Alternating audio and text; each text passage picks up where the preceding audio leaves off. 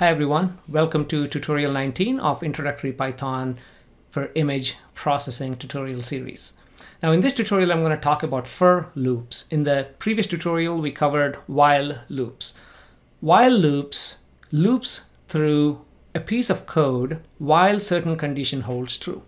Now for loops are going to loop through typically a bunch of numbers or values in a list. Okay, so for loops, in a way, you can think of this as for each item in a list or in a string, do certain computation. It makes more clear once we jump into Spider and write a few lines of code. Now here is the code left over from our previous tutorial where we've used while loop to actually convert centigrade or Celsius into Fahrenheit using our conversion equation. And by incrementing the centigrade by 5 degrees or Celsius by 5 degrees every time it loops through. So we printed this. So now let's actually look at for loops. So let me clear my variables and let me clear my screen so we can focus more on the for loops. Now, typically for loops are applied on lists or strings. So let's actually define a list. And how do we define this? Again, we covered this in one of our previous tutorials. Let's just say 1, 2, 3, 4, 5. Let's do something to this each of this value. Let's go ahead and print each of this value. How do we do that? Printing each of these. So let's actually say for, okay, and I'm going to define a variable called I in A. Okay, again a colon. So all this is saying is for I in A basically means the first time it looks at A, my I is a value 1. The next time I is value 2, 3, 4, and 5, and so on. Okay. Now we can also do B equals to, we can just do another list called A, B, C, okay, and let's just leave it there. So let's try both examples. So in A means it's actually looking at 1, 2, 3, 4, 5, right? So let's go ahead and do print the current value is, okay, let's put a space and let's print I, right? We are not printing A. So when I run this code, you should see that the current value is 1, 2, 3, 4, 5. So this is a way of seeing exactly what it's doing as it's going through this list. So initially it's printing 1, 2, 3, 4. So now if I change this for I in B, the current value is ABC. Okay, so let's go back to A. Now it doesn't have to be I just used, it's anything for, I don't know, let's just say apple in A, just print apple. It's just a variable. It doesn't matter. Okay, it still says current value is 1, 2, 3. It can be for X in A. It's customary to use I, so I just put I here. Okay, so for I in A. Now later on, if you want to do something to each pixel in your image, you can just say for pixel in image, okay, where your image is a collection of pixels, do something. Okay, apply something. So that's when it makes sense to give proper names to this. So I hope that makes sense. Now it not only loops through lists, but also for strings. So for example, if I say, let's actually say for X in, let's actually define a text, a string. Let's call this microscope. Okay, for X in microscope, let's just print X. Print, let's say X. Okay, so if we run this code, it should print M-I-C-R-O-S-C-O-P-E, right? So first X is M, the next round X is I, and so on. So anyway, for loops through each item, each entry in a list or in a string. Okay, so that is, and just like while loops, you can actually put, for example, break. So I have pre-written like a few lines of code to explain this break. So, oh, sorry, let's go ahead and copy it And I'm going to paste it here so we can skip this typing part. So for X in microscope, oh, in fact, let's actually print, I forgot to. Okay, there you go. So let's define our microscopes. Instead of just as microscope text, I'm going to define a list right now. My microscopes that I have are confocal, wide field, and fluorescence, for example.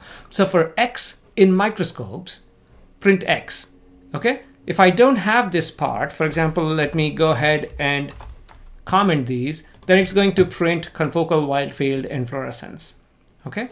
But if X equals to wide field, break. Again, just like while loop, it should break right there. So it says confocal and wide field, that's it. No fluorescence, okay? It's going to break. Similarly, continue can also be used, just like I explained in while loop. Now, one of the other, let's actually use the range function to actually define. So range is, it creates a range of numbers, let's say starting from 0 unless you specify. So let me just go ahead and use one example that we copied that I have pre-written here. So let's go ahead and paste it. Okay, so for I in range 10, again, let's focus on the right hand side. If I do print range of 10, okay, sorry, I need to close it. So it says range 0 to 10, right? So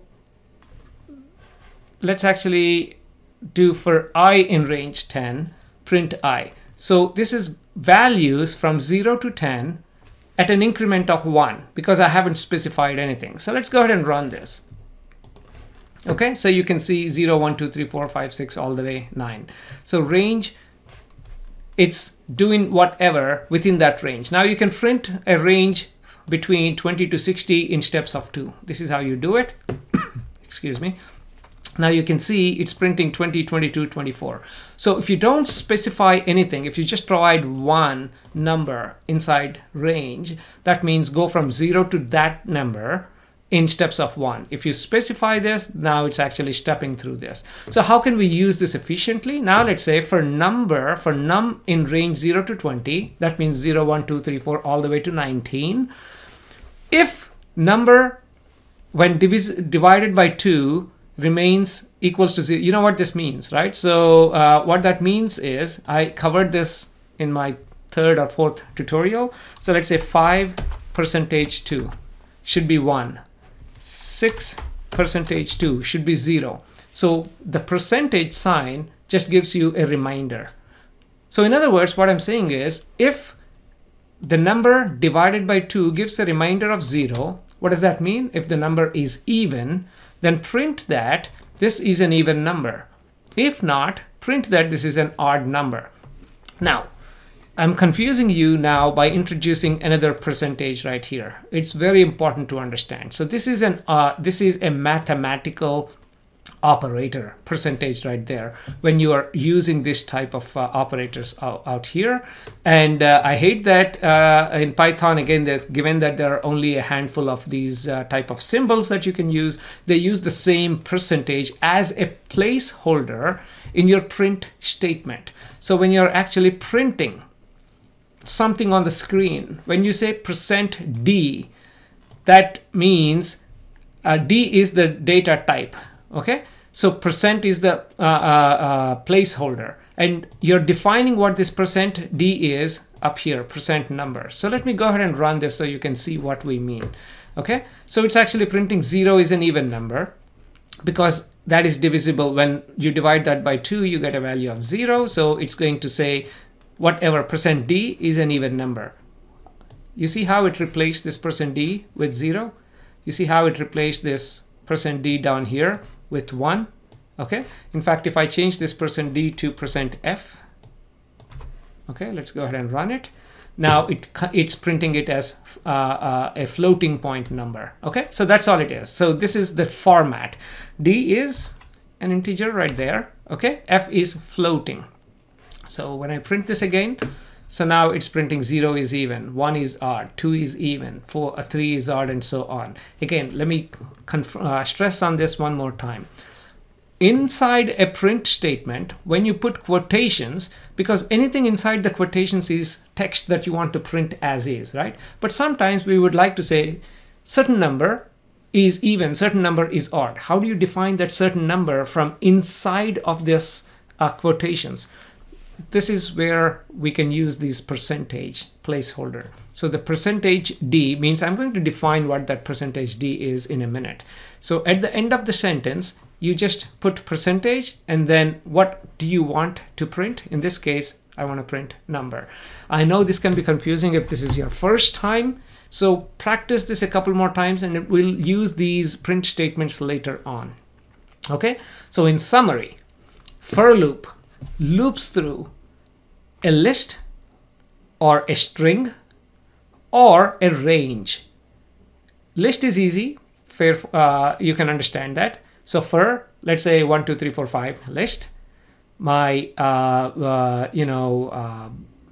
b equals to a squared, and then print it. Okay, so then you can actually print every element. Or for certain strings, print each element or do something to each element. You can do that. Now for I in range is more common. So for I in range, there are a few ways of defining range here, as you saw. Do something. In this case, what we did was, if the number is divisible by 2, meaning it gives a remainder of 0, go ahead and print something else, print something else. Okay, and this percentage placeholder here is like I said, a placeholder inside the print statement, so we can define what it is later on. So this is where you can put another percentage here, D, and you can define another number if you want, if you have something else to print. Okay, hopefully it makes more sense later on. So now you should know how to loop through certain piece of code using while and for loops. In the next tutorial, let's cover a different topic, but please practice these for loops and while loops. Now we are getting a bit serious into Python programming, maybe testing your comfort zone, but with practice, this becomes very easy, almost like second nature. So I hope you will find time to practice on this. So thank you very much for your attention, and let's meet again in the next tutorial.